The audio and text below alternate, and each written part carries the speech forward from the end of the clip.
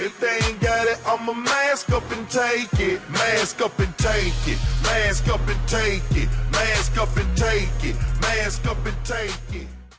What's going on, guys? AJ Good here at the House of Masks, and today's video is another mask unboxing, a Slipknot mask unboxing to be exact. I just received the box today from Daniel Wright, aka Drop Bear Studios. If you guys would like to go check them out, I'm gonna add their info down below. This is a mask that I've been wanting for a while, but I couldn't really pinpoint an accurate replica, and Dan started sculpting one that I knew had potential, and by the time that he had finished copies out there, I was already sold, so I went ahead and ordered one. This copy is a replica of what I saw last year in 2016 in Cincinnati when Jay Weinberg VIP'd me and a couple of friends to go see them down there. And aside from the fact that I saw this copy in person, it really is probably the coolest version that I can think of. It's weird. It reminds me of like some jungle, tribal, weird shit. Between the hair and the weird tribally face paint designs that are going on, I don't know, it's real weird. I like the way it looks. Doesn't look anything like a clown, but I definitely dig the way that it looks. So let's go ahead and open it. Alright, we have a note first. Good day, AJ. I thought I would type out a letter as it would be easier to read than my handwriting. First off, I would like to congratulate you on the success of your House of Masks. I would also like to congratulate you on interviewing Corey Taylor. Myself being a veteran Slipknot fan and mask collector like yourself and knowing you as long as I have, it's great to see someone from the Slipknot mask community being able to interview the man that we in this hobby idolize and look up to. The wife and I watched your interview and found it quite entertaining. Hopefully you are able to do another interview on a Slipknot tour and dive more into the Slipknot mask subject. That being said, the reason you're reading this letter is because you contacted me about buying a gray chapter clown painted like the one used at the show that you attended. With the very little photos that we could find of the mask, I hope I have done it justice. I am happy to finally add a piece into the House of Masks, and I hope you like it. I'm also happy one of my masks gets its own fucking DVD. I've also added one of my Paul Volume 3 masks. Hell yeah, dude, you didn't have to do that. I wasn't sure if you had a Volume 3 Paul, but you can add it to your ever-growing collection. I know September and yourself like to add a bit of fun and humor into your DVDs, so I've added a small jar of Vegemite. You may have heard people's reactions to trying it, maybe not, but us Aussies love it, and most of us eat it daily. Now, normally when you eat it, it is spread very lightly over some buttered toast, but some, like my 4-year-old daughter, eats it by the spoonful. For the DVD and a laugh, mostly for us Aussie viewers, open the jar and put some on the tip of a teaspoon and you and September have a taste. But then seriously try it normally. Anyways, that's about it for the letter. I've tossed in some Drop Bear Studio stickers. They are vinyl and weather resistant, so you can put them pretty much anywhere. I'll put them on my Subaru. You Aussies know about Subarus. If anyone is looking to buy my masks, they can find me on Facebook, Instagram, YouTube at Drop Bear Studios, although I have been lacking on YouTube as of lately. I charge 145 USD for the 0.5 clowns and 120 USD for the Volume 3 Pauls plus shipping. I make a few other masks also, so shoot me a message if interested in pricing on other masks. Sincerely, Drop Bear Studios. And I apologize if you guys hear anything. There's a crazy storm going on right now with all kinds of thunder and lightning and stuff. So if you hear any booms or sprinkling or whatever, that's what that is. But yes, Dan does make these to sell, and I can tell you guys that the transaction was flawless. He updated me every single step of the way, and from the photos, it looks like he went above and beyond, and I'm super stoked to see it. So, first up, we've got some stickers. Definitely not lacking on the stickers. He sent a bunch of them. And we've got a cool little ghost pendant from what I think is like a Metal Hammer Metal Hammer ghost keychain. Fuck yeah, dude. Oh, here's the Vegemite. I'll have to go upstairs and make me and September try it together. I'm scared. I'm kind of scared, honestly. And here is the bad boy himself. Oh wait, there's masks inside. I'll pull these out before I show you the actual clown. Feels like a British female because it is a British female, and it's got a police tape over the mouth and it's bleeding. Reminds me of something I did a long time ago on my first YouTube channel. Very, very cool. We got some Australian police signs in here now. Then we've got, I assume, the Volume 3 Paul. Yes, yes sir. Gorgeous. Hell yeah. Thank you very much. I definitely appreciate this. I don't have a Volume 3 Paul, so this just knocks another Volume 3 mask out for me.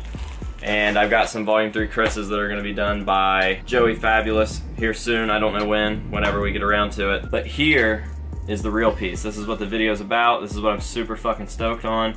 It looks amazing, so I'll just go ahead, turn it around, and let you guys take a look. Look at that, how ghostly and weird and tribally and fucking war painty and whatever else you can think of. Got the big weird bun on top there. So sick. It's perfect. Like, there's something about the one that I saw, and I know everybody says that, but most of the ones that he wore kind of fucking sucked. They were ridiculous looking, and this one's cool, even with hair. There was not a lot of pictures of this that existed, but the ones that are out there are okay. But they only show like one side of the face. I'll go ahead and show you some over here. But as you can see, he absolutely nailed it. It's super weird. It just looks like he took some smudges with face paint and put it on the front and stuff. And I dig it for sure. And I can honestly say that these are hands down the most accurate .5 clowns out there. And now there's no contest with these. Like, no one else has even comes close to this level of accuracy.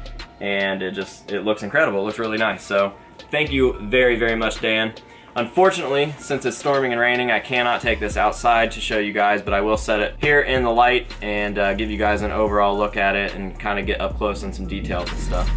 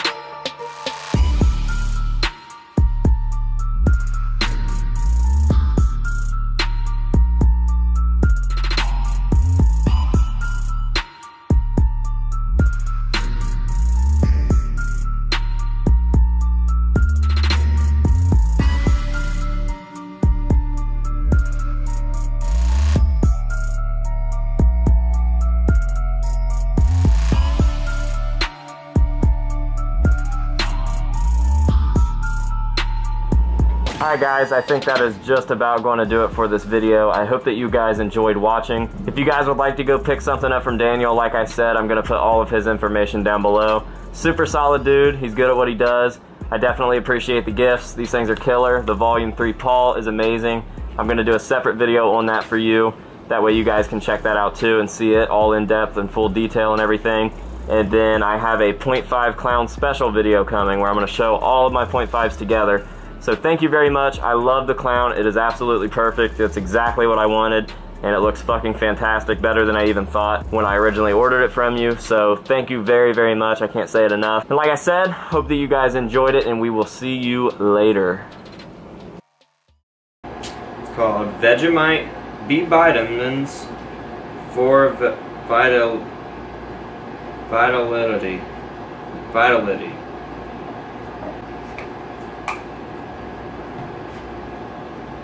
Oh, it looks like Nutella. I thought it was gonna be like seeds. Smells bad. It smells disgusting. Okay, let me get a little spoon. I'm gonna puke. It's like bread in a jar. It does smell like bread, huh? Here. I hate bread. I love bread. I love bread. Get some. Get some. I got. Look what I got. You cheater. Oh my god. Take my spoon. AJ, I don't want to throw up before bed. You ready? No. It's like baby formula.